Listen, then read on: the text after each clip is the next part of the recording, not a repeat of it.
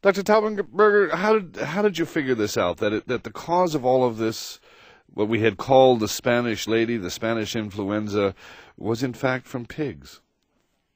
The only thing that was known about the influenza virus of 1918 was through indirect evidence in the 1930s. When the pandemic occurred in 1918, influenza viruses per se were not known to exist, and so there were no viral isolates of this specimen.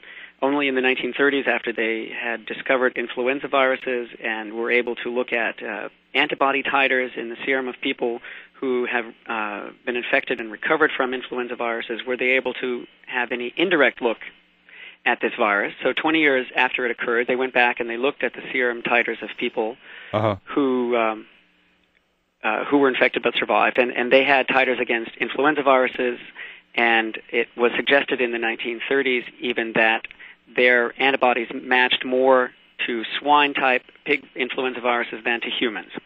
But other than that, there has been no direct evidence about the virus. Now, you and your colleagues come along 30-odd years later, 40 50 years later, and what did you do? Well, where I work is the Armed Forces Institute of Pathology in Washington, which is a pathology consultation and research institute, and they have been collecting surgical and autopsy pathology specimens for analysis for about the last 100 years. And they had about 70 autopsy cases, all of U.S. servicemen who died of influenza in 1918 in the archives here. And these consist of autopsy tissues that have been fixed in formaldehyde, and then small pieces of these tissues then embedded in wax and stored. So we were able to actually isolate influenza virus RNA from one of these 80-year-old formalin-embedded lung specimens from one soldier who died in 1918, and amplify out this region and sequence small fragments of the influenza viral genome, and then do an analysis of the sequences. And you found that it didn't originate in Spain and originated in swine. Yes, well, the name of Spanish influenza is a funny kind of misnomer. It seemed that the epidemic arose in the United States in the spring of 1918. And, it originated in the U.S. then? Yes, that's the best evidence. Okay. And it spread all over the world, basically affected all populated areas of the world, killing at least 20 million people and maybe up to 40 million people in about a year's time, 1918 to 1919. And I think that the spread of the virus was facilitated by the movement of troops and transport ships and so on because of the World War I effort. Right.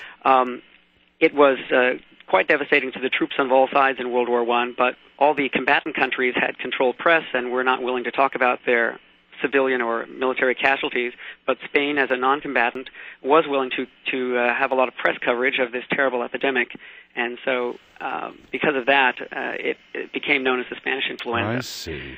Huh. That's interesting.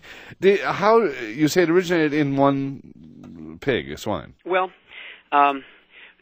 the current theory of how influenza viruses, which continually mutate, evolve and appear in humans, is that the natural reservoir for influenza viruses are wild birds like ducks. Birds? Birds. And that occasionally mutations arise in these bird influenza viruses which allow them to infect other animals, including some mammals. And pigs, seem to be more susceptible to infection of bird-type avian influenza viruses than are other animals. But how do you cross the species barrier here to humans? Well, presumably more mutations occur, and the virus first can adapt itself to life in mammals, and then can cross from pigs to humans, presumably just through respiratory contact. That is, pigs with influenza sneezing and passing the virus on to humans. But you couldn't get it from your Sunday morning sausages, or? No. We're talking about live animals right. who get infected. Pigs can get influenza symptoms, basically like humans, and there are influenza outbreaks in pigs. Mm-hmm. Now, when you say, of course, Doctor, when you mention swine flu, we jump ahead to the mid-'70s when there was a big scare in the U.S. and indeed in Canada and pretty well everywhere about swine flu, which turned out not to be that big a deal anyway. Yes, well, that's really quite a remarkable story. As I said, the indirect evidence suggested that this virus from 1918 was a swine-type influenza virus, and when in 1976 some soldiers in New Jersey, in Fort Dix, were that's correct, were infected with this virus, and then when the virus was isolated and characterized, it turned out to be a swine flu virus of the predicted subtype of the 1918 flu, and so a lot of people were very scared that this was a reappearance of the 1918 epidemic, and that led to this enormous effort to vaccinate the population. For whatever reason, that virus turned out not to be very virulent and turned out not to spread. Mm-hmm.